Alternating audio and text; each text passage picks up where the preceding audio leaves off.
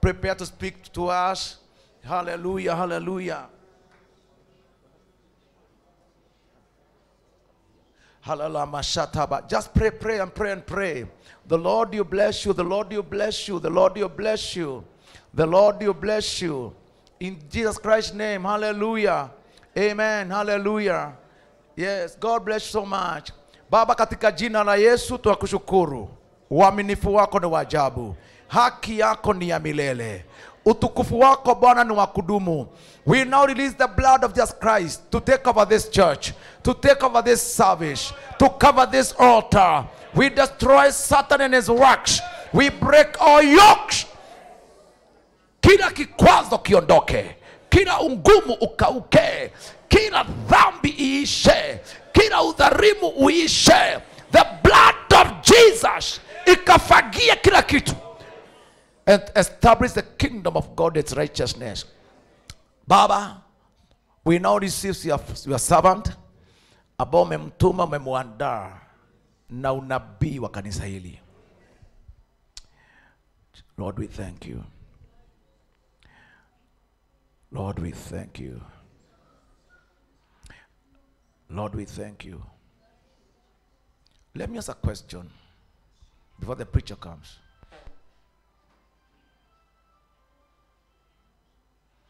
You are here and you know very well. Umetenda dhambi. I'm not speaking again about your neighbor, it's you. The way umetembea. Ukiulizwa leo kama una amani na Mungu, you don't have peace with God. I say this, you don't, hauna amani na Mungu.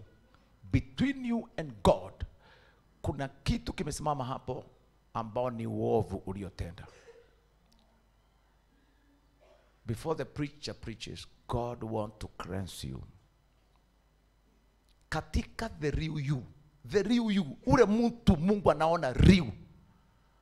There is an evil, kuna ubaya, kuna jambo ambalo ni la kishetani chafu, ambalo linanena na kusema wewe huna haki, huna uwezo wa kuwa na amani na Mungu. You are evil.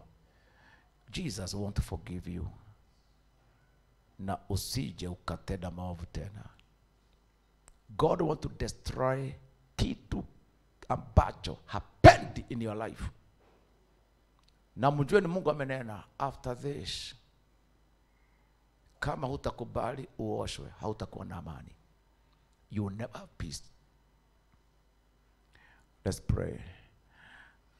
Kama una jambo kama hilo, asema, Jesus, forgive me. I'm evil. I've walked maisha ambao sina amani na wewe.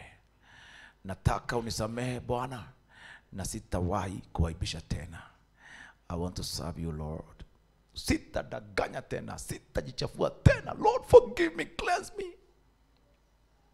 Usiogope, inua mkono tu wa kulia kwa Mungu. Thank you, inua vizuri. Thank you, inua kabisa. Na sio mtu mmoja, I sense something. I've sensed something about in the spiritual realm. And God wants to make people free now from darkness. Kuna giza imekufunga, usidanganye, inua mkono hivi.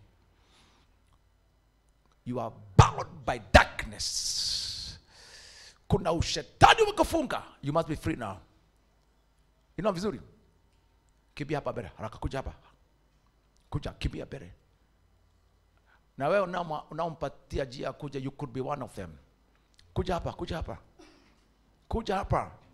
Nasema unje mbele hapa. You must be free now.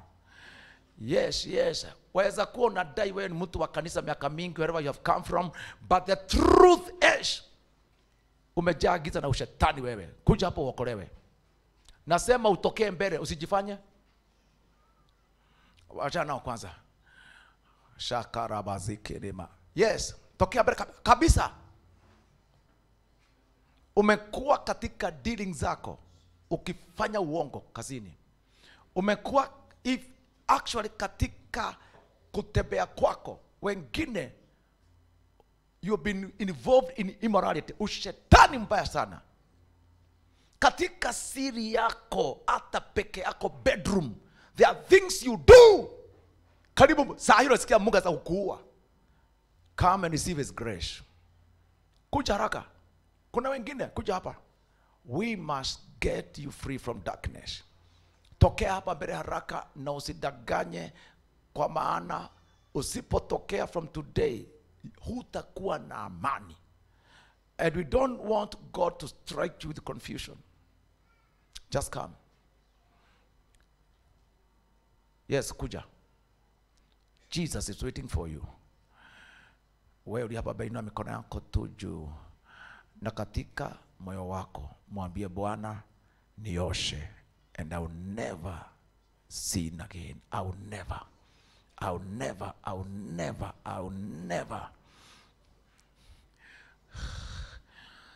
Umekuwa involved na uongo. I just sense God is so angry with the people who lie. Wajua kabisa katika dealings zako, katika the way you do things, hata pahali umeaminiwa, you lie.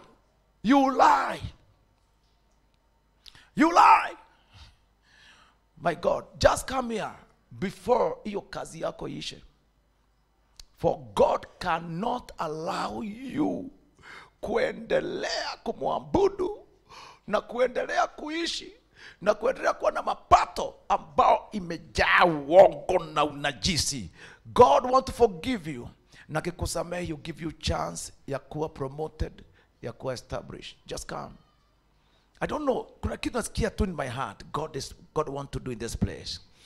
Tokea pale huko, no siogope mtu. Wewe ndio unajua ni Mungu anakuita. My God, I worship you. Baba, katika jina la Yesu, kila mtu aombe moyo wake. Just pray for your heart. Father, in the name of Jesus, I pray you forgive these people. Na kwa uwezo wa damu ya Kristo na angamiza kituo cha shetani katika moyo wako. I destroy the might of the devil. I destroy the works of darkness. I destroy kila udhalimu kutoka sasa. Damu ya Kristo ikufungue. Damu ya Kristo ikutakase wewe kutoka sasa. The pasata raboso tapiko sota paposhanda. Yes, I destroy the works of darkness. I destroy evil in your body. I destroy Satan in your life. He must leave you now. Jesus, forgive these people. Cleanse this lady. Make her free by your blood. In the name of Jesus Christ. Kutoka sasa, Mungu wa haki akurehemu. Mungu wa haki akutakase. Inua mikono juu. Sema Bwana Yesu, nimesimama mbele zako. Ninaapa kwa jina lako, damu ya Yesu Kristo. Sema vizuri, kwa jina lako na kwa damu ya Yesu Kristo, kwamba sitatenda dhambi tena. Nitakutumikia bila uchafu, bila unafiki, kwa moyo mwepesi unaokutii. Katika jina la Yesu Kristo ninaamini. Ketini sasa. God bless you. Pigeni Yesu makofi. Amen. Amen. Today tuna mhubiri ambao he is very popular here. Jina lake huwa inatajwa hapa. Hatuwezi kaa bila kutaja wewe. Hebu tukaribishe Bishop Ciuga kutoka Amerika. Ahubiri injili. Amen. Kanyabe dege dhori. You are welcome. Oh, you may be seated in the presence of the Lord. Wow, Bishop siku zote ananipatia mshangao. Nilikuja kama nimesniki, lakini mimi ni nani? Bishop ameniona. Praise the name of the living God. Hey, praise the name of the living God. Hey, can you see me? Praise the name of the living God. Hallelujah. Bwana ni mwema. Praise the name of the living God. Tuko hapa na tumekuja kwa fujo, kwa sababu tulikuja, tuko hapa. Yeah, we landed yesterday morning. We were very tired at 9 o'clock. Bishop, this time tuliwacha wanandege, sijui ni kwa nini, lakini Yesu ni Bwana. Praise the name of the living God. And we are here with my wife and with my only big son, Ciuga, and his spouse. Tuko hapa kwa sababu nyinyi ni wetu. Si nyinyi ni wetu? na tunawapenda kwa fujo, tunaombeaga sana. Na nilisema mkuje ushirika wa Thursday kule kwetu US. Bwana asifiwe sana. Bishop, I really value you. I value your anointing. I love you. Na kuambiaga mbele ya watu hao wote, mimi hakuna kitu spare wewe, only my wife. Na wengine I can give you anything. I can give you anything. Hallelujah. Salamu nyingi kutoka kanisa letu ya US. Tunaendelea sawa sawa, tunaendelea sana. COVID imeishaisha, watu wameanza kuingia kanisa tu, kunaendelea kufika kama 100 na kitu. To God be the glory. Hallelujah. And my wife is here, Stella Samuel, ako hapa, Reverend Stella yuko hapa na mimi. Yeah, say hello to the church. Na Bishop yuko hapa. Ujue lazima tuwe na ofisi na Bishop. Yes, and I have my firstborn son Ciuga, mama yuko hapo na muona, niliwaambia lazima huyo ndio mkubwa kuliko mimi mrefu. Ciuga yuko hapo. And we have Charity together with her today, and I hope, yes, amen. Charity ni friend ya Bishop wetu sana. Praise the name of the living God. Ni wangapi wanijui mimi ni wa huku? Ni wangapi wanijui? Wacha niseme watu wananijua Bishop hakuna. Huyo ni kwa sababu ni mgeni. I want to preach, to speak very briefly kwa sababu Bishop ameniambia 35 minutes. Na mimi nitaenda haraka. Mkiona nikitoa jasho ni kuenda na mafuta ya Bishop. Mwanzo na tena nasemaga tena nikija hapa, the anointing that you do not respect will not open a way for you. Sema amen. I value the anointing of my Bishop. I pray for him. Leo nilikuwa namuona runinga, nilikuwa na service ya kwanza na ya pili, na nikamwambia mke wangu Bishop anahitaji tukuendelea kuombewa. Maana mzigo alio nao ni mkubwa sana. Sema amen. Na nyinyi msomshikilia na sisi tumshikilie. Bwana, huyu mtu wa Mungu tumshikilie jamani. Kama kuna kitu amekufanyia na umepata baraka zako kutoka kwa hili kanisa, kama hata umepata mke kutoka kwa hili kanisa, ama kakiosi kalianzia kwa hii kanisa, ukaja kwa duka, ukaja kwa supermarket, jamani, usisahau mahali ulikotoka. Sema amen. Ujumbe wangu kwa ufupi unasema, do not forget the quarry in which you are hewed. Hiyo sijui kama inaleta. Usisahau quarry mahali ulitolewa. Sisi wote tulitoka mahali fulani. We all came from somewhere, and sometimes we forget where we came from. Wale tuko hapa, kuna mahali ulikuwa, mafuta ya mchungaji na mtumishi wa Bwana yamenena juu ya maisha yako mpaka sasa umeendelea hata kuliko wengine. Usisahau mahali ulikotoka. Sema amen. Isaiah anasema, Isaiah 51, chapter number 51 and verse number 1, the Bible says, listen to me, you who follow after righteousness, you who seek the Lord, and look at the rock from which you are hewn, and be of a whole of the pit from which you are dug. Wengine tulitoa kwa mashimo mabaya. Wengine tulitoa katika kware mbaya. Unajua kware ni mahali ambapo kuna mawe hayana shape. Some of us did not even have no shape. Tulikuwa tumekaa kuisha. Kama si mtumishi wa Bwana na watumishi wa Bwana, wengine tungekuwa tumekwisha. Tungemalizwa na chang'aa na usherati na mambo mengine. Lakini kwa sababu kuna watumishi walikuja wakanena katika maisha yetu, tunaambiwa siku ya mchana wa leo, do not forget the quarry in which you are hewn. Sema amen. Ambia jirani yako, usisahau mahali ulikotoka. Muangalie na macho kabisa makali, muambie usisahau malipo ulipotoka. Usisahau mahali ulipotoka. Usisahau mahali ulikotoka. Na sasa naposema hivyo, angalia unajua saa zingine ukiwa kanisani, mtumishi analeta neno la Bwana, na neno linakufanya kana kwamba uko katika sinema. Unaona kasenema kako. Wewe unakuwa ndio star mwenyewe. Unaanza kuona mahali ulikuwa ukigaragara na mitungi ya chang'aa na hata mambo mengine. Unaona hako kasenema. Unaanza kurudishia Bwana shukrani, unasema kweli nimetoka mbali. Usiseme Ebeneza kama haujajua mahali Mungu akamtoa. Sema amen. Do not forget. Wale walianza katika hili kanisa, msisahau mahali mtumishi ametutoa. Msisahau maombi tumefunga kwa sababu yenu. Msisahau matoleo tumetoa kwa sababu yenu. Usisahau ikifika ni kusaidiana, sasa tuingie katika hali ya kusaidiana. Sema amen. Nilikuwa naambia mke wa bibi Baba Jimmy, naona Bishop bado mzigo huu wa hii mjengo huu wa milioni 340, naona umemsonga sana. Naona umemsonga mpaka unaona kweli hakuna kitu kingine amefikiria ni ule mzigo. Nasema katika jina la Yesu, usisahau mahali amekutoa ukawa vile ulivyo.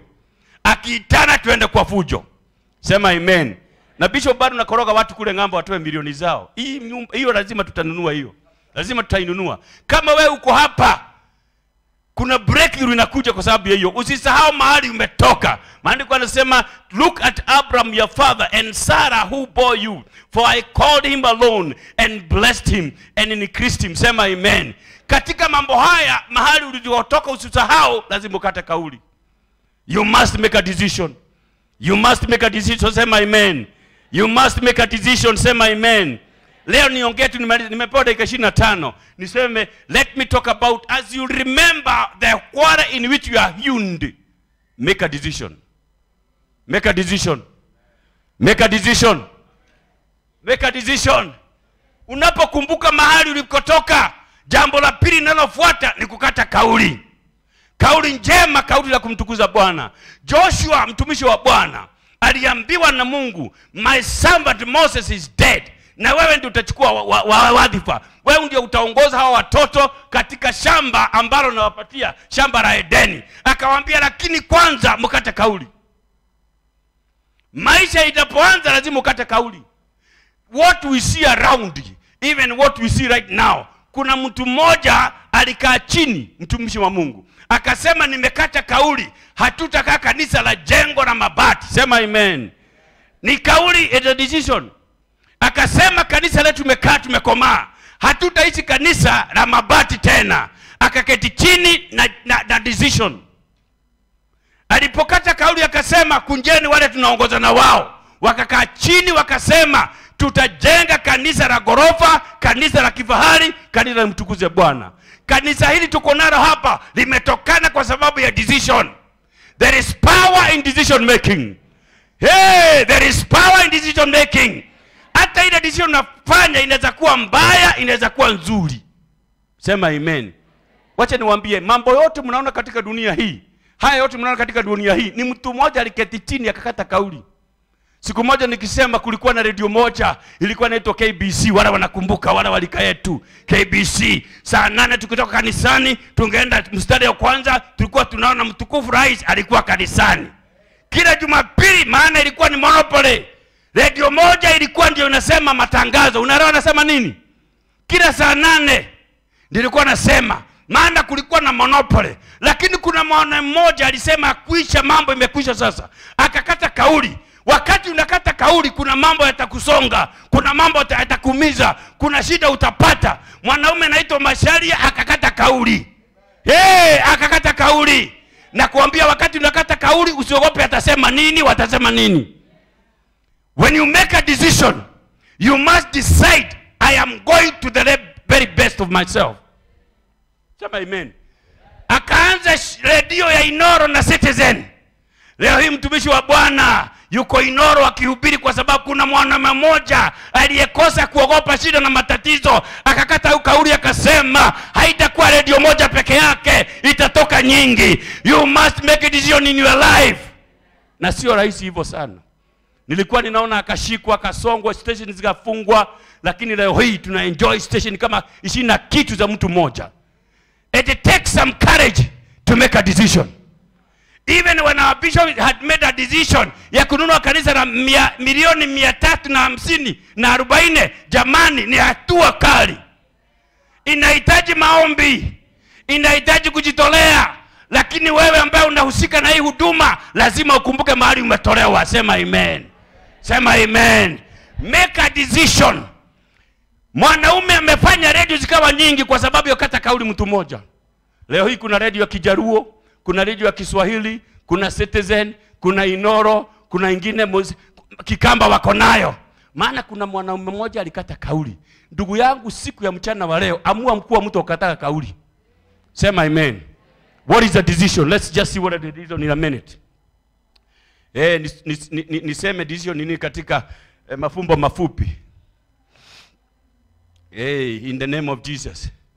So what is a decision? Yangu inasema na Kizungu. A decision is a conclusion or a resolution reached after a consideration. Mnaelewa imesema namna gani? A decision is a conclusion. A conclusion comes when something has been made in place. Maandiko anasema katika kitabu cha Mhubiri, now the conclusion of the whole matter, it is to fear the Lord and obey his commandment.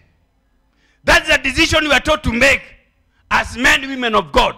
The conclusion of the whole matter now, it is to fear the Lord and follow his commandment. That is a sign of a decision.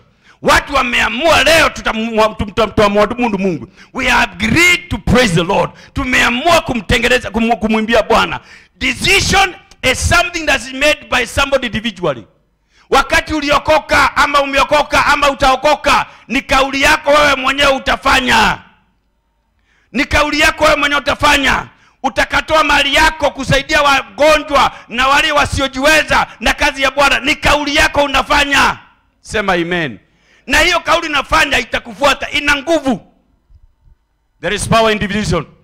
Inasema hivi, a resolution is a decision. A conclusion is a decision. A settlement can act as a decision. A commitment can act as a decision. A resolvement can act as a decision. Unaona wakati mwingine mwaka unafika, tunaenda kuruka mwaka, sasa karibu tufike kuruka mwaka. Unasikia watu wanasema leo nitakata kauli, mwaka huu nikiuruka kuna mambo nitaacha. Sisemi hayo mambo. Maana mambo mengine tunasema tunaacha na kuaga ni misisimuko. Unaenda siku ya kwanza, siku ya pili unajikuta bado ni yule tu. Naongea makusudi, decisions that are anchored in the word of God. Can somebody shout amen? A decision that is anchored in the word of God. Because the word of God ni power kuliko mwanadamu fulani. Maandiko yanasema Joshua, wacha tuende, naenda haraka maana mtumishi ananiambia dakika kadhaa nitasema. Joshua anasema, ameambia watu, Joshua, Moses is dead. And then God tells Moses, Joshua, now ni wewe uta take over. Uende uchukue hao na Waisraeli ambao walikuwa wanamkinai Musa, wanamkataa Musa, wanamjibu Musa, uende na wao sasa na uwafundishe jinsi Mungu amewatoa mbali. Uwafundishe walikotoka. Kuna hatari kubwa wakati Mkristo anasahau mahali ametolewa. Kuna shida kubwa hali mtu Mkristo anatolewa mahali, anasahau mahali alitolewa. Wengine wetu tukitoa shuhuda mahali tulitolewa hapa, tungekufa tungeziko tumeisha, lakini nashukuru Bwana hatusahau mahali tulikotoka. Usisahau mahali kwa jiwe lile ambalo ulitolewa kwalo. Wengine tulikuwa tuna sura mbaya. Wengine hatungependeka. Kama mimi nilikuwa mpaka niambiaga watu nywele yangu ilikuwa inakaa kama fuko. Uliwaga na jure hana huko. Ni kukosa balanced diet. Wengine wetu tulikuwa na matomafa, haungependwa. Naambiaga mke wangu ulinipenda kwa nini, na masikio yangu alikuwa amekaa pepe. Lakini unapokata kauli ya kiungu, kuna mambo mengine hautaona. Joshua anaambia wana wa Israeli, nataka mkumbuke. Before Joshua said, mimi na nyumba yangu tutaenda kumtumikia Bwana, alikuwa ameona shida na kizungumkuti ya wanadamu. Anawaita Joshua, anaita wana wa Israeli wote katika mlango wa 24, Joshua chapter number 24. Anawaita wote, anawaambia, nimewaita hapa manake inaonekana kana kwamba mmesahau Mungu ametufanyia nini. Wana wa Israeli walikuwa wanatenga majurufali, wanapigwa, wanaumia na kusononeka na kuumizwa. Kwa hivyo Joshua amechukua wadhifa, amechukua jukumu ya kuongoza wana wa Israeli, akawagawia mashamba. Lakini ameona tabia zao na mienendo yao ni kana kwamba wamesahau mahali walikotoka. Usisahau mahali ulikotoka. Usikae kama ngere. Naambiaga watu wa ng'ambo, don't be like Christian ngeres. Ngere ni mnyama mjinga anakimbishwa na simba. Na simba ni nyama. Mnajua ngere ni nini? Wadhogu. Hamjui wadhogu ni nani? Wadhogu is a very stupid animal. Wanakimbishwa naona, I like watching wildlife. Anakimbishwa na simba, na anakimbia ni nyama, ni kitoweo cha simba. Lakini kuna mahali anafikangaga, anasahau alikuwa amekimbishwa, anaanza kula nyasi. Usiwe Mkristo kama ngere, anasahau mahali Mungu amekutoa. Ukisahau mahali umetolewa na Mungu, hautajua Mungu ni nani. Tunajuaga Mungu ni nani tukiona mahali ametutoa, mahali ametufikisha na mahali anatupeleka. Shout a big amen. A big amen. Kwa hivyo Joshua anaita wana wa Israeli. Anawaambia, nimeona tabia zenyu na mienendo yenu haimtukuzi Bwana. Hamjengei Bwana madhabahu, hamumsifu Bwana. Anawaita katika mkutano, anawaambia mstari wa kwanza, nitaenda haraka kama chapraita. Mstari wa kwanza, then Joshua gathered all the tribes of the Israel to Shechem and called to the elders of Israel for their heads, for their judges and for their officers and he presented himself to God. Akawaita watu wote wakubwa waliojulikana, waliokuwa kiongoza, akawaambia, nataka mkae hapa chini tunende tuongee. Mungu anapotaka kuleta revival, lazima kizungumkuti na shagarabagara zitoke katika maisha yetu. Hello?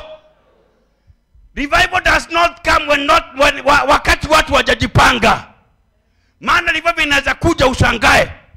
Lazima upate kujua revival ni nini. Joshua anawaita mstari wa anasema, and Joshua said unto all the people, thus says the Lord God of Israel, your father, including Terah was the father of Abraham, father of Abraham, and the father of Noah, dwelt on the other side of the river in the old times, and they served other God. Anawakumbusha, msisahau baba zenyu na hata Ibrahima ambaye ni baba wetu waliishi upande mwingine na baba zao. Hawakumjua Mungu wa kweli. Sema amen. Sema amen. Kuna hatari wakati kanisa halijajua Mungu wa kweli. Anawaita nawaambia, nimewaita niwaambie, mnakumbuka baba yenu Ibrahima na baba zao waliishi upande mwingine. Hawakuwa wanaabudu Mungu wa kweli. Walikuwa wanaabudu Mungu wa jua, the moon god. And so the children of Israel were forgetful. They were so forgetful.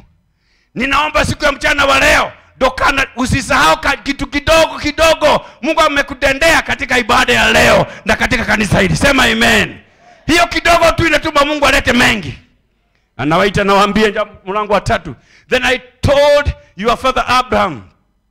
Then I took your father Abraham from the other side of the river. The other side. Wewe na mimi tulikuwa upande mwingine. Upande wa kuisha, upande wa kuangamizwa, upande wa kukosa chakula, upande wa kuangaliwa, tulikuwa kule nje. Bali kwa sababu ya rehema za Bwana tumefuka upande mwingine. Tumefuka upande mwingine. Kufuka upande mwingine si kusema usahau mahali ulikotoka. Usisahau na historia yako, mahali ulitoka.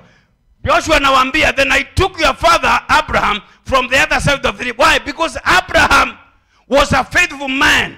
Baba yake Ibrahima Terah waliabudu miungu wengine.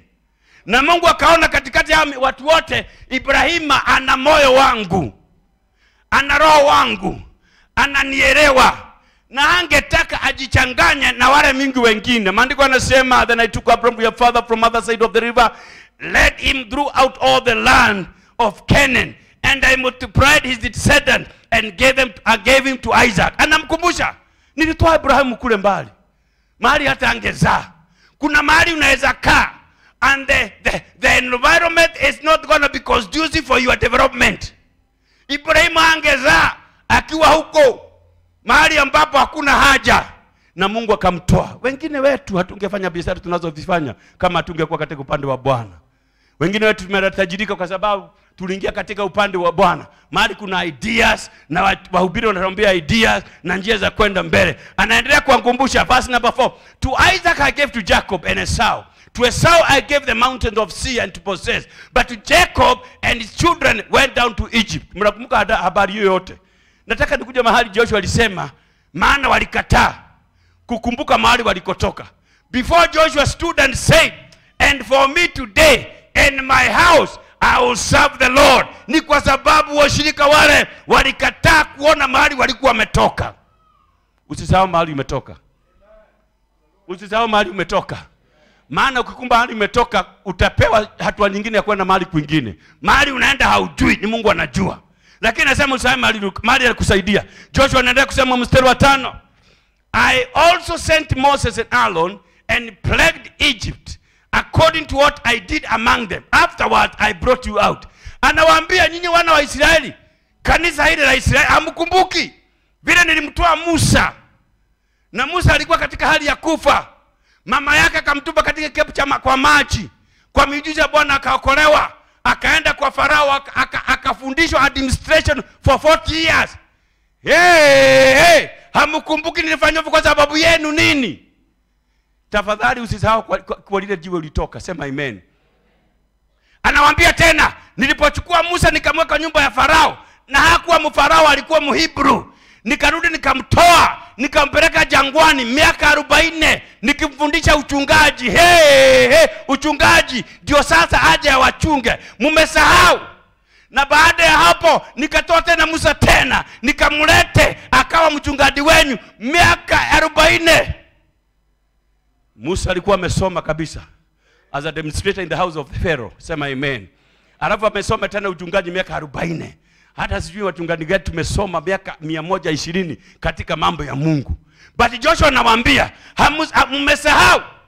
mmesahau ya kwamba Musa alifanya haya yote kwa sababu yenu. Sema amen. Anawaambia even Musa nilimleta ili kwa sababu yenu. Kuna mama Mungu anafanyanga kwenu nini na kwetu sisi, ndio ya kwamba ujue kuna Mungu anaishi milele. Sema amen. Mstari wa 6 anasema, then I brought your father out of Egypt and came to the Red Sea, and the Egyptians pursued your fathers with the chariot and horsemen to the Red Sea. I tell you, kabla Joshua hajasema hiyo, alikuwa ameona watu ambao ni shingo ngumu. He narrated all what God had done in their lives. Why? Because they had forgotten the blessings of the Lord that were always accompanying them. Sema hallelujah. Usisahau baraka za Bwana ambazo amekupatia. Sio kwa sababu ulikuwa mwema, ni kwa sababu ulikuwa Mungu anataka kubariki. Sema amen. Kupitia watumishi wa Bwana. Anawaambia, mimi niliwatoa ni wana wa Israeli. Walipotolewa kule Israeli Misri, na Farao alikuwa amekaa ngumu sana. Mungu akaleta mambo 10 plagues, na mliona Farao akikaa na vyura katika nyumba yake ya sitting room. Mliona nikifanya Red Sea kiwa na maji meji ya damu. Mliona nikileta nyasi. Nimeleta wale wadudu wakakula. Hamjaona? Alafu nikawatoa katika utumwa. Nilipowatoa katika utumwa, Farao akaona sio vyema wale wachakazi wake waende. Maandiko yanasema Farao akagauzania akawakimbiza ili awarudishe tena. Maandiko yanasema Musa akafanya maji apate kupita kando na kando. Sema amen. Na wakapita. Sasa hapo ndio naona hamkumbuki wakati walikuja kuwafuata. Ni mimi Mungu mwenyewe nilipoenda na supana zangu, nilienda na toolbox yangu, nikafungua miguu ya farasi, ya magari ya farasi. Yale magari yakawa ngumu kutembea. Sema haleluya. Kwa sababu yenu nini? Joshua anamuonea huruma. Ni kizazi ambacho hakioni mahali kimetoka. Yaani Mungu anakuja na skurudurama zake na pliers zake. Anafungua magurudumu yeye mwenyewe ya wana wa Misri. Alafu wanashindwa kutembea kwa sababu gurudumu ambalo halina miguu linakuwa ngumu sana kulitembeza. Sema amen.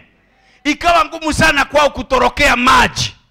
Naye Mungu akaleta yale maji akawafunika. Haleluya. Na bado wamesahau. Nasema siku ya mchana wewe usisahau mahali ulitolewa wewe. Ambia jirani yako, sitasahau mahali nitolewa mimi. Sitasahau tena. Sitasahau tena. Kusahau ni dhambi by the way.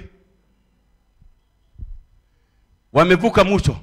Mungu amefungua miguu yeye mwenyewe. Kuna wakati mwingine Mungu anakuja kufanya mambo. Na lazima uende katika ulimwengu wa kiroho uone Mungu akifanyia mambo. Sema amen. Sema amen. Mstari wa 8 anasema, and I brought you out of the land of Amorites who dwelt on the other side of the Jordan, and I fought with you. Akawapigania vita. Wengine hapa tumepiga vita. Hata leo Satan alikuwa anataka kukuua. Jana Satan alikuwa amepanga kukuua. Hata leo ukitoka pale, wewe Satan hapangwi.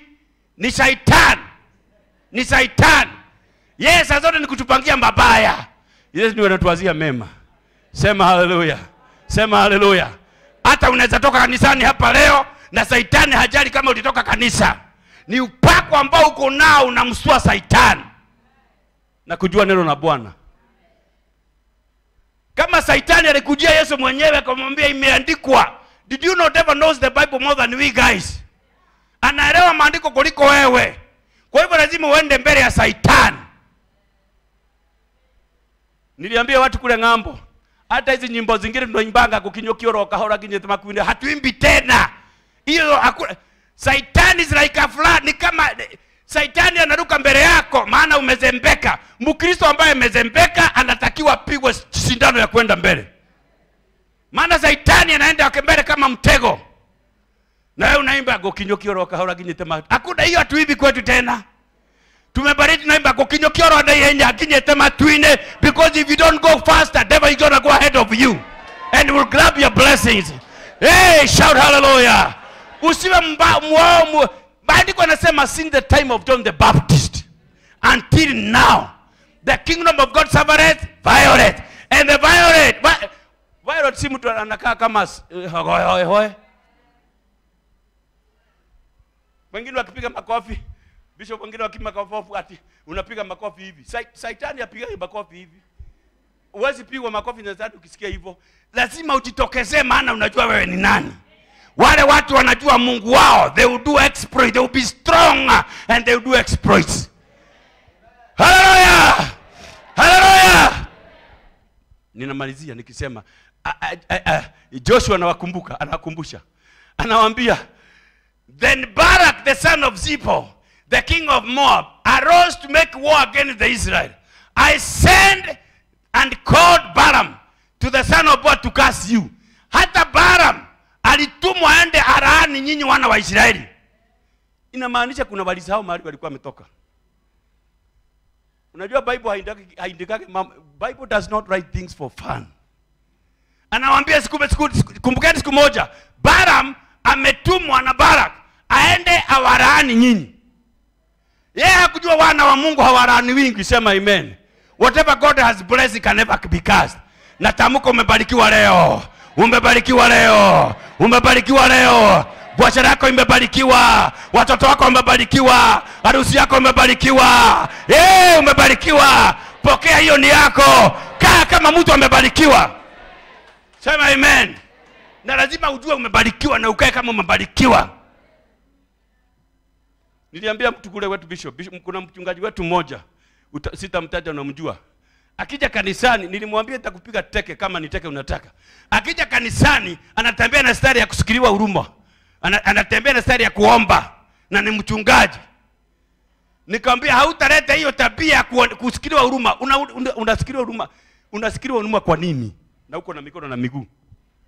Nikamwambia kuna wengine walikufa wakati ulipata hiyo shida na wewe uko hai. Usitembee katika hali ya kuonewa huruma. Tangia siku ya Yohana Mbatizaji mpaka leo ni wale wana nguvu wanataka mali yao. Isaya anasema nikiwa mgonjwa na nikae kama sio mgonjwa. Nikiwa fukara nikae nikana kama nina pesa. Watu wakisema watoe pesa unatoa nikana kwamba wewe umegoroka, lakini Mungu anaona. Kuna imani nyingine kwa kama ya mgoroki naye Mungu anaona hiyo. Unaweka mboga zako kwa barabara maana yake uliona umekitajirika, unakuta zimeenda zako, nyanya zako zimeenda. Maana lazima uwe mtu ambaye ana possess. Anawaambia hivi. Barak walikuwa ametuma Balaam aende awaraani. Lakini mimi Mungu mumenisahau. Ni mimi nilileta malaika mbele ya ule punda. Punda aliona mbele ya mwanaume mwingine. Akaona mapanga mawili. Alafu anapiga punda twende nikaraani wana wa Israeli. Ninasema waliyebarikiwa hawalaaniki. Hata kile kimekarogwa na Satan kuanzia leo kikuja kikuharibu, wacha kibariki kiwa baraka. Wale wanakusimanga wanasema umekuwa mjinga kwenda kanisa, wacha waone baraka za Bwana juu ya kwenda kanisa. Wale wanasemanga umeuza mboga siku mingi sana, wacha waone uko kwa kioski sasa, wana uko kwa duka sasa na kwa supermarket. Hallelujah. It is doable because our God is God. Sasa punda amepiga magoti, amepigwa twende nikarani, watu wamebarikiwa. Unajua mimi hata ukinitusi siraniki mimi. Na lazima ujue Mungu, lazima ujue Mungu. Nomo akomene gayate dogirumeka we murathime. Bible calls you are fearfully and wonderfully made. Stay like you are made wonderfully. Walk like you are made fearfully. Wacha Satan akisikia harufu yako hata kama inanuka jasho inamstua. Sema amen. Balaam anaenda Qur'ani, wana wamebarikiwa. Na kanisa hili limebarikiwa.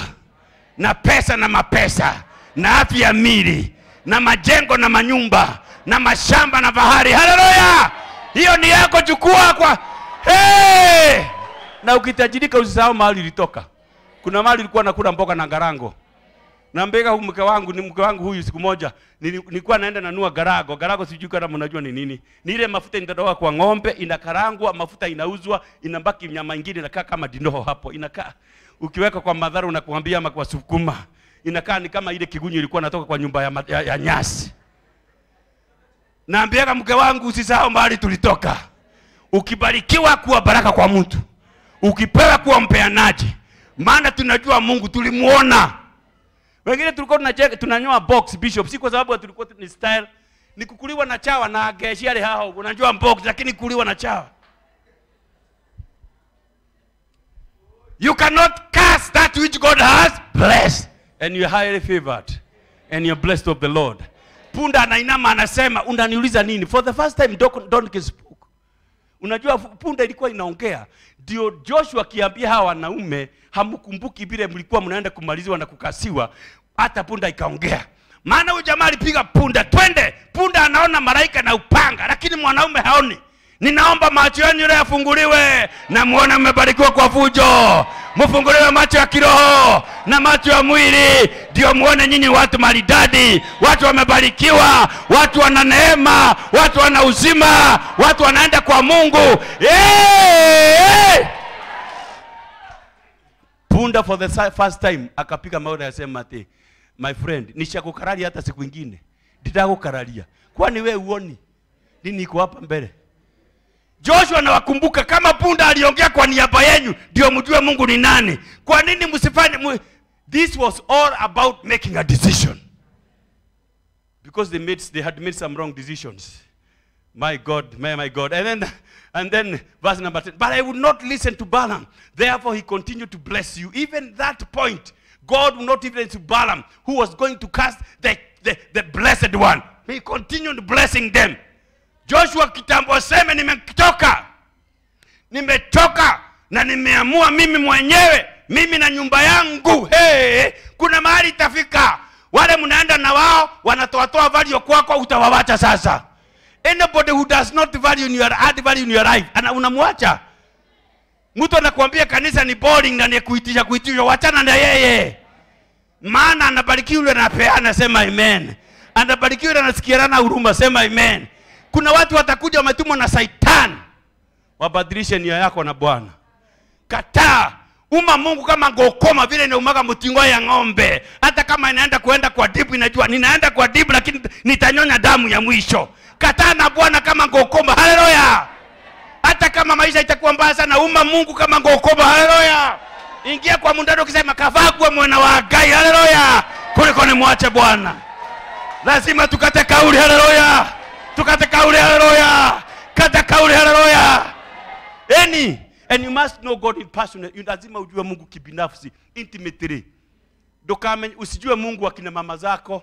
Unajua sisi tulilelewa katika kanisa ambalo tuliambiwa tulienda kanisa kwa sababu mama yangu alikuwa anaenda kanisa.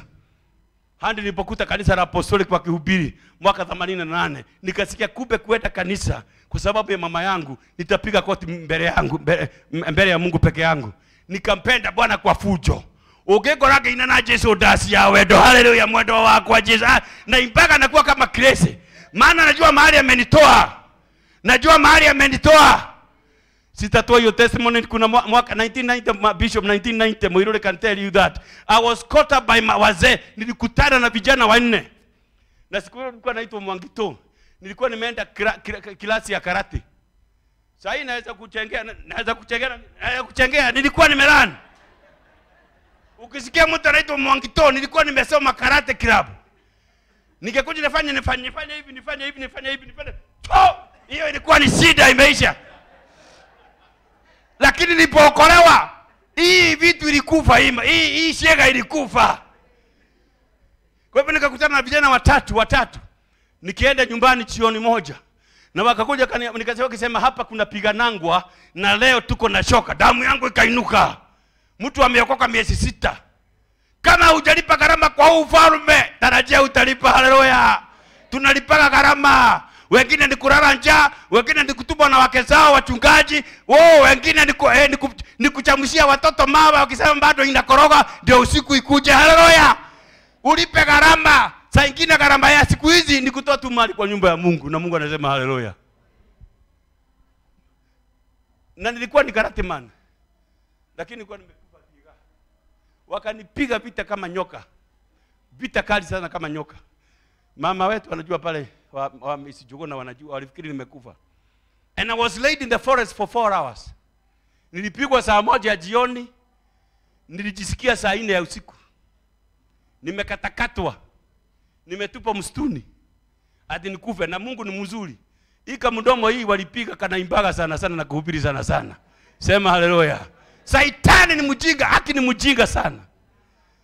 Na nilipomaliza hiyo baada ya kulaza hospitali na kutoka, sasa naimbiaka Mungu, hata niko na kanisa kubwa US. Naambia na wazungu, you know what God is good. Hey, you better love him, man. Nawaambia hiyo, walifikiri sitasema hivyo. Nakumbukaga mahali ya Mungu alinitoa. Let me just wind up. Joshua anasema mstari wa 11, then you went over the Jordan and came to Jericho, and the men of Jericho fought against you. Also the Amorite, the Perizzite, the Canaanite, the Hittite, the Ciuga type. Oh, the Ciuga type. Hallelujah. And the Hivites and the Jebusite, but I delivered them from your hand. God is reminding us where mahali tumetoka. Kumbuka ni wakora ngapi walikuja kwenyu. Ama kwa barabara hawakukugonga, maana Mungu alikuwa na wewe. Sema amen. Mesema amen. Hiki kitu moja tu kumbuke leo. Uambie Mungu, nitatoa gharama ya kile umenifanyia. Remember the quarry in which you are hewed. Maana mawe ikiwa quarry haina adabu, haina chochote, haiwezi jenga nyumba. Mawe inatoka quarry na inafanywa kazi mingi sana. Matindo na masururu, inangoa mwamba. Alafu huyo jamaa anakaa chini na kutoa sweat sana. Anachonga mawe ya 6. Hii nyumba imejengwa na mawe na ilitoka kwa quarry. Ilitengenezwa vizuri sana ndio ikuje tengeneza nyumba. Kumbuka mahali ulikuwa kama ni shagara bagara. Mtu ambaye alikuwa nana kama anaenyoka. Leo hauenyokangi, unatembea straight, mabega yako juu. Kumbuka mahali ulitolewa. Na mtupikie Mungu na mali yako na nguvu zako zote. Sema hallelujah. Joshua anasema, then I sent hornet before you which drove them out of before you. Also the 2 kings of Amorite, but with your sword and with your with my sword and my spear. Hata wale walikuja wafalme wawili wawamalize. Mimi Mungu nilikuja na upanga wangu nikawatenganisha, ndio mkaendelea na safari. Joshua anawakumbusha, na jeraga kaige sema amen. Nimekuja kuambia tena na tena, tukumbuke mahali Mungu ametutoa. Bishop akisimama aseme mahali kanisa limetoka. Hapa kuna mahali walikuwa naitwa YMCA. Hapa. Mtajua kuna gharama wamelipa wengine. Mimi nimelala kwa bishop hapa. Bishop ni best yangu. Ninaheshimu mafuta. Nimelala kwa bishop hapa, ni Kenyatta ama ni wapi?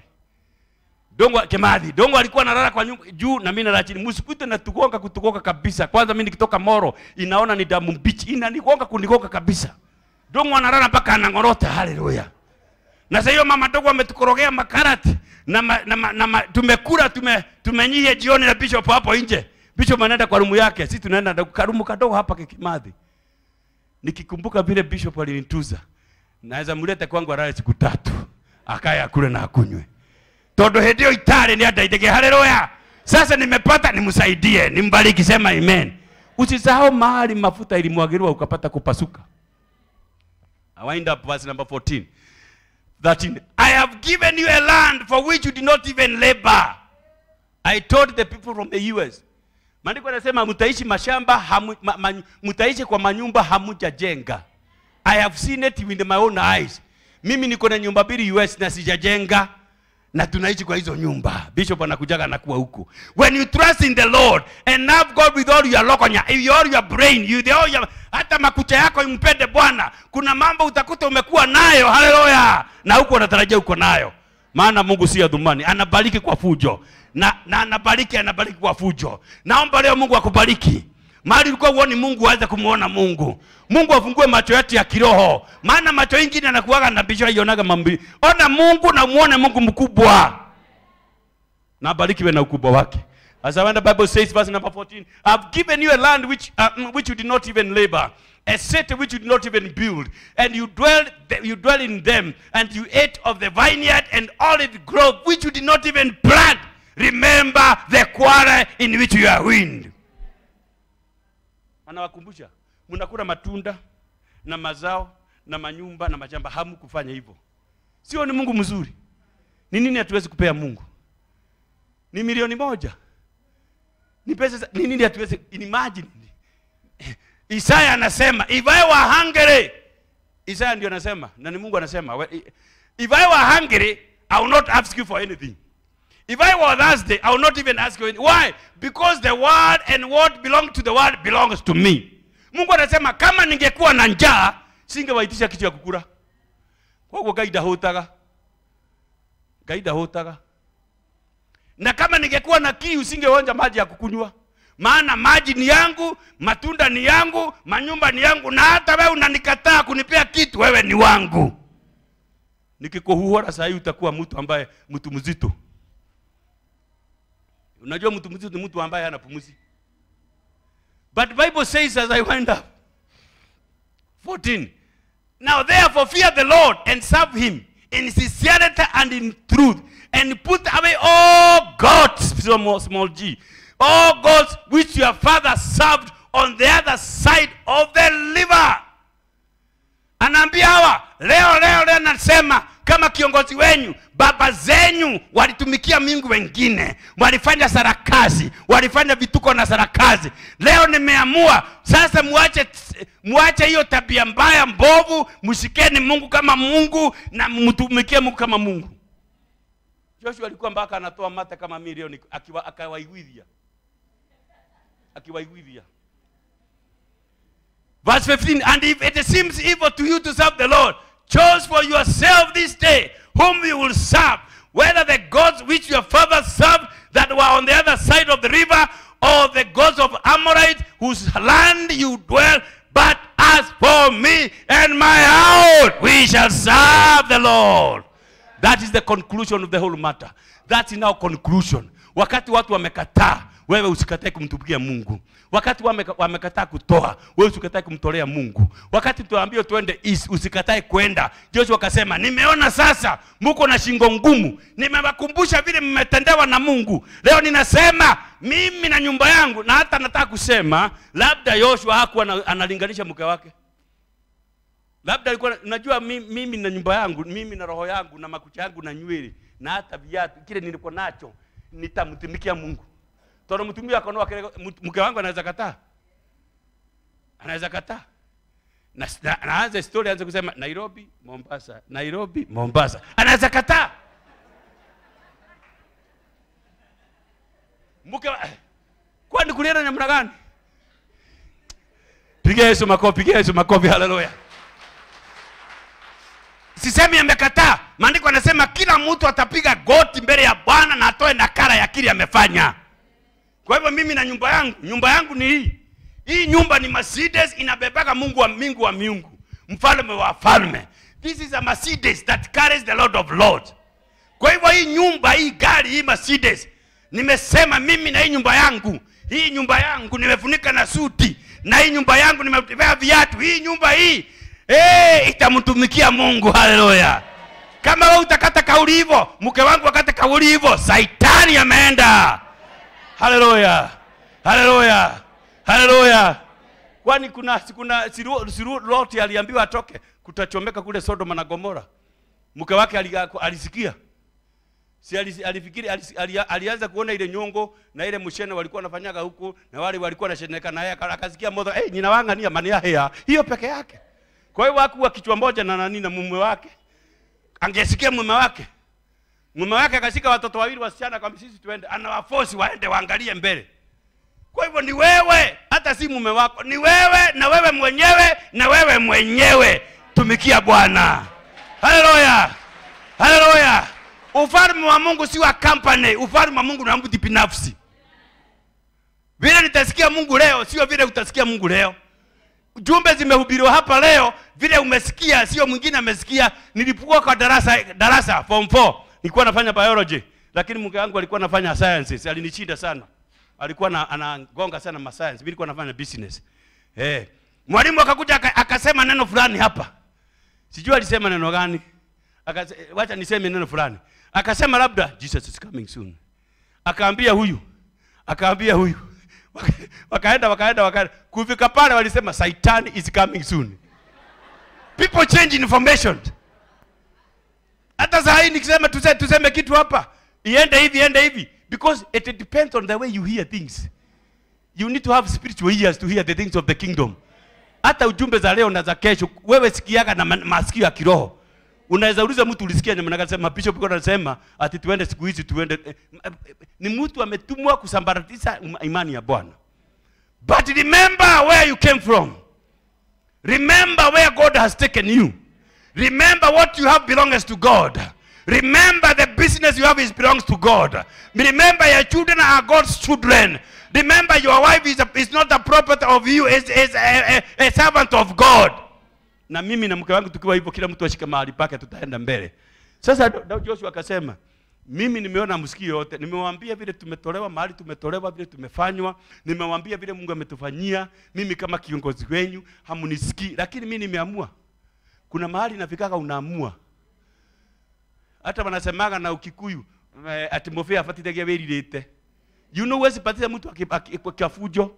Si ni mtu anataka yeye mwenyewe. Nasema nataka kuoswa. Kuna mwingine ataona maji aogope nini baridi. Lakini kuna mtu amesema leo analia leo lazima nitumbukizwe. Tumbuliu. Nitoke limeng'ara. I challenge you, love God individually. Worship the Lord individually. Hata saa zingine wacha kuomba maombi mke wako wakiwa hapa. Kuna mambo mengine siobagi mke wangu wakiwa hapa na tuko sawa sawa. She's my immediate neighbor hapa.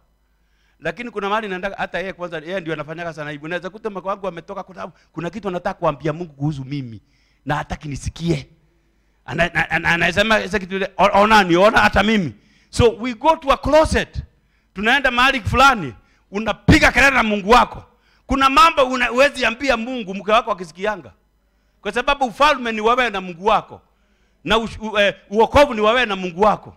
Mke wako atapiga magoti mbele zako na watoto wako mbele yako, lakini wewe peke yako. Kwa hivyo kuna mambo nataka kuambia Mungu, mambo serious. Huyu mke wangu nampenda kwa fujo, lakini sasa naomba Bwana unanena maneno asisikie, maana akisikia atadhatia maombi. Haleluya. Hiyo ndio kuomba individually, sema amen. Tafuta a place for yourself to go pray alone. Kuna mahali tunaomba kama familia, sema amen. Na tunashika mikono. Lakini kwa mahali mimi naandaka peke yangu najificha. I love my bishop. Bishop anatoka kivyake, unakuta mahali fulani. Haduka yegiwa maho ya mamudu wika, sema amen. Todo hata kuhoya ugate no ngiona nyina Ciuga. Ira ndiramburio ndeherega Ciuga kuigiria madero natage na ka attitude. Maombi yake mahali naenda. Kwa hivyo mimi naenda on my own clothes na kama mahali naambia Mungu na ninatoa yote. Hasikii vile mimi nasema. Nasema Mungu inua mke wangu. Mungu naenda wacha mke wangu akose amani mpaka tuende kanisani asubuhi na mapema. Agathayo aikarera getike kwa tare mechumare kare. Haya twende. Haleluya. Nakumbuke ufalme huu ni wetu na watu wetu. Lakini ni wetu na watu wetu. Wewe ndio kwanza unataka umpende Mungu. Shika Mungu asubuhi, sema good morning Holy Spirit, I love you like the remainder. Wewe ni wangu. Yes, nakupenda. It look very stupid but Jesus never says thank you. Ile mambo inaonekana ni ya kiupuzi kwa wanadamu, kwa Mungu si ya kiupuzi. Sema amen. Nikimaliza kuna maono mmoja kani remember the Bible, is Jeremiah or Isaiah, aliambiwa toka asubuhi uende ukanihubiri na utoe nguo zako zote. Akavaa nguo ya natural dress. Akaenda miaka 3, bishop anaweza jua ni wapi, akihubiri Yesu akiwa uchi. Ado makiagire kuigua. Makiona jaga yake akiwa nacho hadi watakuja wakaribie, na wakikaribia wanaona Yesu. Mungu anaweza fanya chochote. God can do anything. Kwa sababu wa moyo ni dakora. Haleluya. Na sisemi ati utembee uchi ndio watu wasikie. Hata kuna mwingine aliambiwa akande mkate wa chapati na mavi ya ng'ombe. Ni nani? Kuna ako hapo. Kaambia kwenda unipigie mkate na mavi ya ng'ombe. You cannot question the oracles of God. Just do that which God tells you to do. But number one thing, do not forget where you came from. I am deciding next year kwanza ndio inakuja, mimi sitasahau mahali Mungu amenitoa. Mtu kama mimi nilienda ng'ambo na hata sikuenda kwa sababu ya kusoma. Nilikuwa natoka kwetu nje, naona unajua barabara ya kwenda kwetu, naambiaga watu yuko hapa Moro, barabara ya Moro iko hapo kwetu, ya kwenda ng'ambo. Ndege zote zinaenda ng'ambo zinapita Turkana na zinapita hapo kwetu. Kwa hivyo nilikuwa natoka nikiwa na kinyasa na ulimo, maundu marĩa maonekaga nĩ ulimo kule andu, kwa Mungu si ulimo. Nilikuwa nasema ndege marua gua ha. It is called confession brings possession. My brothers would have seen me as a stupid fella, But in heaven God was correcting something. Hey, mwaka hii nimekuja na ndege mara 7 mpaka nimeboeka sasa. Na nitaenda kakaro ipoteke guwa na maro. Hallelujah. Utoto. Hallelujah. Those things that look so childish in the eyes of God, to God, in the eyes of men, to God be glory. Say amen. Say amen. Just do something for God without fearing nobody. Usiogope mtu atasema nini. Maana ukiogopa mtu hautafanyia Mungu kitu. Ingia in your own kujifungia hapo. Ambia Mungu nena na mimi, nena na mimi. Nena na mimi. Mimi mwenyewe. Na usitake bibi yako wasikie. Tulienda siku moja Mombasa na mke wangu kwa ile conference ya Rai 2006. Tulipoenda nilikuwa nimeuza ka 544 kangu ka mwisho kale nilikuwa nimetoka nako London. Na ndio kanaleta chumvi na mkate na hata kanyama. Na tumeuza hiyo gari tumeingia full time ministry kule Moro. Alafu tuko kwa kanisa ya Rai hapo, naye Rai anasema sasa kuna mtu hapa ametafuta visa miaka kadhaa amenyimwa. Katika upako wa leo panda mbegu na hiyo mbegu imefungua. Mke wangu naye anachikanga haraka na tulikuwa na 10,000 kwa bank. 10,000. Hata kuku anacheki siku hizo. Ananiambia nimeshika hiyo maana. Si wewe unataka kwenda ngambo, nitakushikia hiyo maana kwa niaba yako. Nikaona huyu tukienda nyumbani tupeane ile 10,000. Nani atauliza mkate iko wapi na chumvi na mafuta ya mtoto ya shule? Si ni mimi. Nikauma ngoro nikasema Lakini alikuwa amesikia signal ya Mungu. Ukisikia signal usikaralie. Tukatoa 10,000. Do you know after 3 years? That's when I came to get a visa. Na niliandikiwa barua na my bishop. Imagine. Nilikuwa nimebeba na usifanye hivyo tafadhali. Kama unakuja ngambo usifanye hivyo. Nilikuwa nimebeba mataito ya kukopa. Mataito nilikuwa nimebeba, nimeweka faili hapa hivi. Na nilikuwa nimepiga picha za jirani za zero grazing, mapicha mnono nikiruhusu sema mimi nakuaga na nachunga ng'ombe za grade. Ujinga. Yaani ujinga. Unajua ujinga Mungu saingine. Unajua Mungu akitaka kukubariki hata ufanye ujinga atakubariki tu. Maana anajua wewe ni nani. Nimebeba mataito wa my brothers hapo na nimewekewa pesa 1,300 kwa account yangu na my brother in law. Ili nikiruhusu hii pesa, unajua siku hiyo walikuwa wanauliza account iko na pesa ngapi? Nikaweka na narudi sasa wakiniuliza pesa itatoka 350 imetoka wapi? Nikakuja na kistaili kingine nikasema kulikuwa na vita kwetu, nimekata miti yangu yote, nimeuza, nikapita mapicha ya forest, nikapiga mapicha miti imeanguka huko, hiyo ni miti yangu niliuza. Nilikuwa nimejipanga. Kumbe hata hakuna kitu kinaitwa kama hiyo. Maana Mungu akisema amekubariki, amekubariki. Niliitishwa barua ya Bishop Gatimo. Nikaulizwa unaenda ngambo kwa nini? Nimeenda kuona graduation ndugu wetu. Kwa nini unameandikiwa barua na kanisa? Nikasema kwa sababu mimi ni mtumishi wa kanisa. Wapi Moro? Nimengoja, nimepanga hizo mataito za wenyewe hapa. Hata nikiulizwa nitupe wakati, nitoe tukarate haraka haraka. Hata nikaambiwa ulikuwa kanisa Jumapili? Ulihubiri nini? Hiyo ndio ilikuwa nini? Interview. Na mataito za uongo. Unajua Mungu anaona sisi ni wajinga, lakini ika mjinga yangu katajua mimi ni nani. Nikaulizwa kwa dirisha number 7, watu wanajua number 7 ilikuwa ni kizungumkuti. Nikaambia ulihubiri nini Sunday? Nikasema nilihubiri nama. Hata sikuwa nimehubiri hiyo bishop. Maana sikuwa natarajia nihubiri, lakini nataka kunijaribu na what I am called for. Usijifanye ng'ombe, usijifanye ati wewe ni mtu ambaye unajua sana. Kaa tu kwa laini yako. Nikakatilia kwa laini tu ya mchungaji. Mchungaji anajua na bishop ameandikia barua. Na mzee ule alisaini hata hiyo barua. Barua imepakwa mafuta.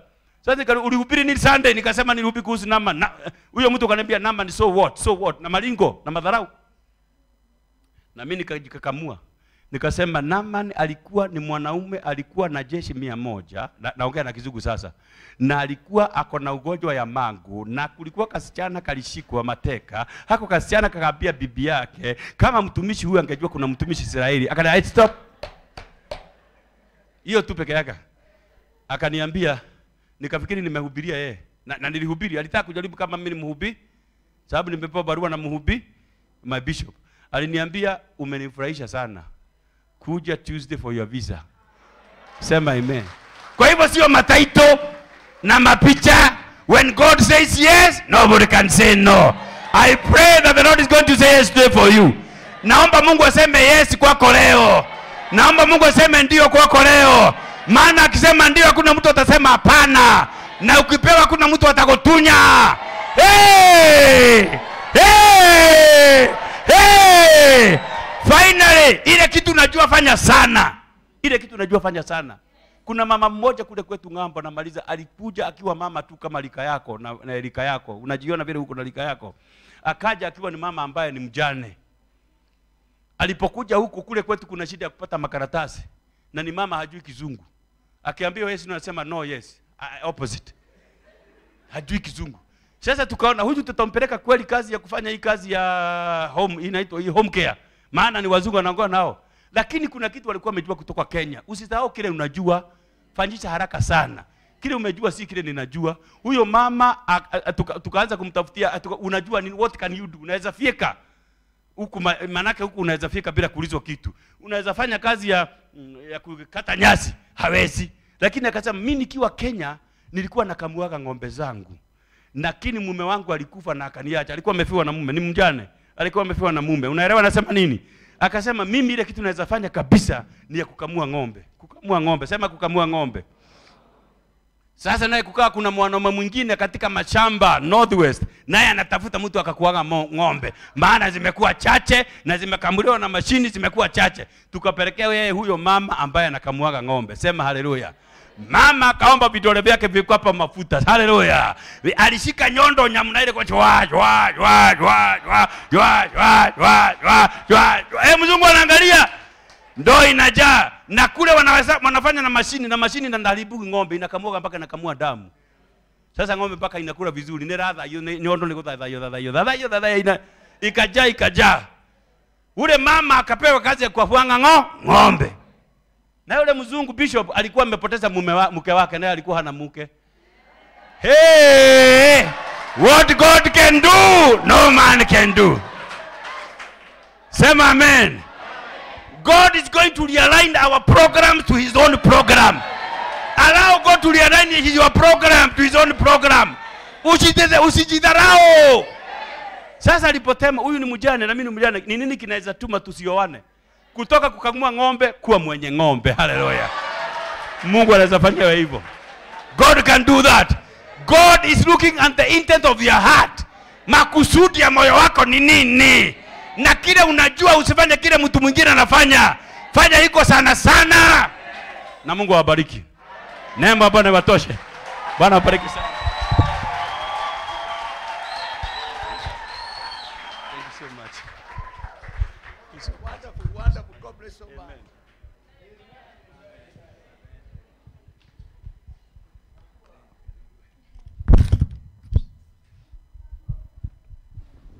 Ule ujumbe mtu anapewa, ule ujumbe wa kustua mtu ndio wa roho. Nimwambia wewe utahubiri hapa. Najua aliingia jana asubuhi akona jet lag, lakini upako ni ule ule. Najua kuna baraka umepokea. Amen. Thank you Bishop Ciuga. Thank you my sister, mke wake. Na wacha niite Ciuga. Ciuga kuja hapa. Sasa Ciuga huyu jamaa huwa mrefu hivyo. Mama alifikisha hapa, mzee akaongeza hapa. And incidentally wadugu warefu Mungu huongoza tu kwa wadada wafupi. Kuja hapa Koi. Na muitaka Koi kwa maana najua mama na muita Koi. Aha. Now how are you? Na Koi leo unajua beba hii video at least akimshare na huyu